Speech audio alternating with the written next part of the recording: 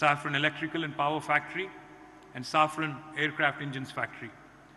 While Safran has had a long history of more than 65 years in India through its joint ventures with HAL, it is for the first time that the group has decided to venture on their own in India, and we are glad that you found Hyderabad to be the best ecosystem for setting up your own factories. I think they deserve a huge round of applause for that. You know, the journey in getting these two factories to India and particularly to Telangana and Hyderabad has been long but patient. Since 2018, we've had more than 35 face-to-face meetings and over 400 plus exchanges in terms of emails and other communications amongst us to make sure that Safran finds a smooth landing in Hyderabad and the business takes off without any delay. I remember our first dialogue for SEP projects started in early 2018, followed up by an MOU between Safran and the state government during the visit of the French President Emmanuel Macron in India.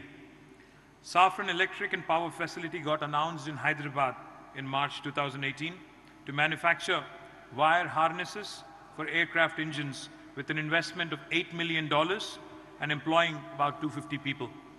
Production commenced in record time.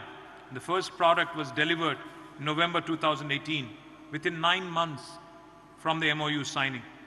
The facility currently employs 150 employees and over 8,000 harnesses are delivered from the plant so far. In view of the wholehearted support given by the government of Telangana and quick turnaround time experienced for the first project, Safran Chief Executive, Mr. Philippe Petitcolin, visited Hyderabad in February 2019. During his visit, he announced the second mega Safran project in Hyderabad, the Safran Aircraft Engine Facility with an investment of 36 million euros and employing about 300 to manufacture components of LEAP turbofan engines. This 15,000 square feet building got ready by late 2021 and the first deliveries took place in May 2022. We're extremely happy now that Safran has announced their third mega investment in a row into the state of Telangana, the Safran Aero Engine MRO project. In discussions with Olivier and discussions with Jean-Paul, I was told when the MRO would be completed in 2025, it would be Safran's largest MRO anywhere in the world. And I think that's a matter of great pride for all of us. The MRO and test bed will be established in Hyderabad with an initial investment of $150 million, and it is going to be the largest aero engine MRO established by Safran globally, and it would also be the largest aero engine MRO in the country for any facility, any airport in the country. I think my compliments to GBS Raju Garu and the entire GMR team on working really hard in making this happen and bringing this to Hyderabad. This project also holds a lot of national significance, as it is the first engine MRO to be established by a global OEM in India. We have been working on this project, we have been in discussions since 2020. Me and my team have had numerous meetings with Safran in Hyderabad, Delhi and Paris to address the various techno-commercial aspects of this complex project. And Olivier, I must tell you, your team led by Jean-Paul is a very tough negotiator. You know, they're very tough negotiators. I think they were, putting out names. They were throwing names. They were telling me that we are competing with Bangalore. They were telling me that we are competing with Chennai. And they made sure that they got the best deal for you. So my compliments to you and your entire team on, in fact, making this happen in Hyderabad and choosing wisely. We've also held multiple meetings with all stakeholders, such as airlines, the airport operator, and we have ensured that Safran was given the confidence from all stakeholders to get this MRO to Hyderabad. We were amongst the first state governments to represent to Government of India for rationalizing the GST on MRO to make Indian MRO industry globally competitive. Because it's important to understand that this MRO in Hyderabad will not just cater to airlines in India. I am hopeful and I am very confident that a lot of Middle Eastern airlines will also send their planes here. I am also very confident that a lot of airlines based in Southeast Asia will also use this facility for all of their aircrafts as well. This new investment is a huge endorsement for the robustness of aerospace ecosystem in Hyderabad. I'm sure this will encourage other global aerospace and defense investors to choose Telangana for their Indian foray.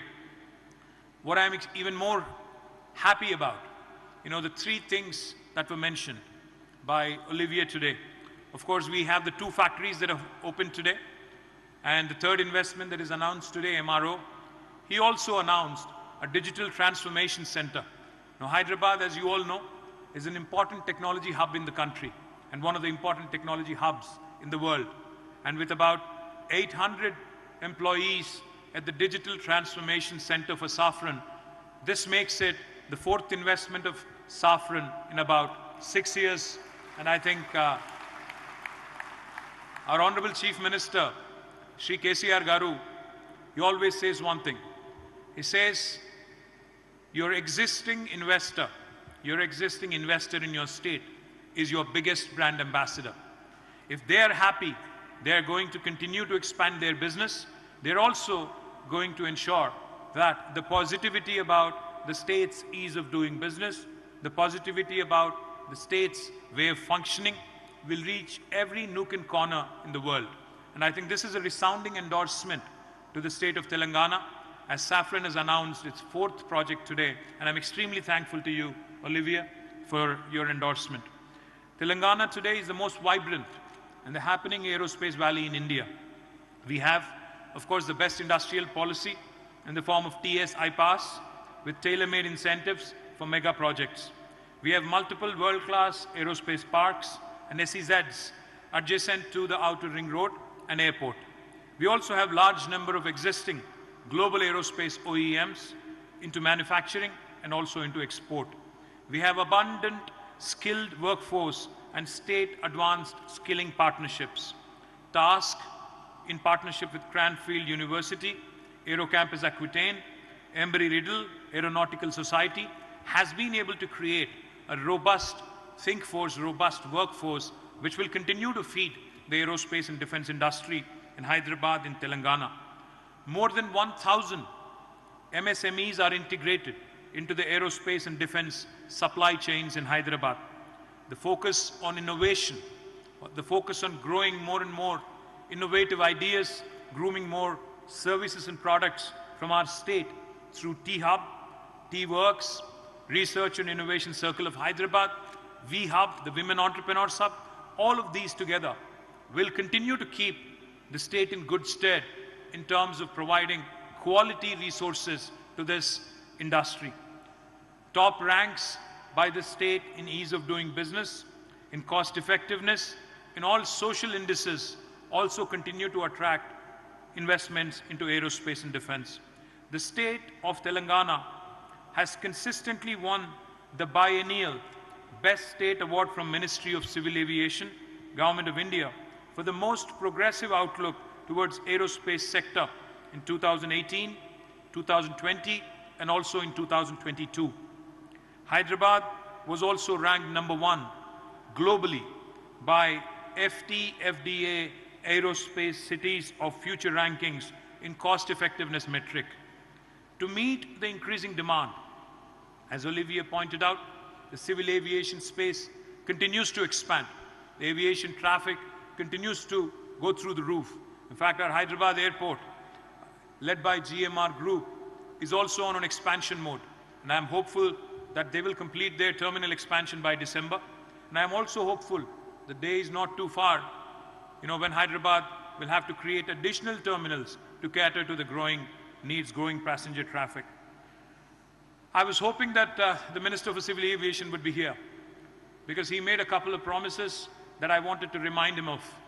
One of them is, of course, more direct flights to Europe and to the continent of United States. I think that's extremely important. You know, a direct flight, Air France or maybe Air India flying directly into Paris would help Olivier, Jean-Paul and all of my friends here who have come all the way from France. And I'm sure, given an opportunity, they would skip Delhi and come directly to Hyderabad. I hope I'm right.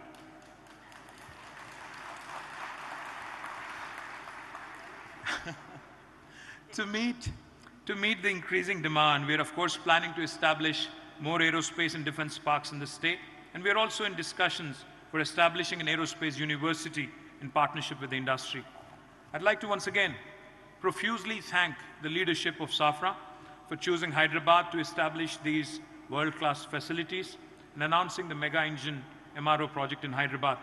I of course congratulate the GMR group for enabling this GMR Aerospace Park, for building fantastic infrastructure and meeting the site requirements of Safran.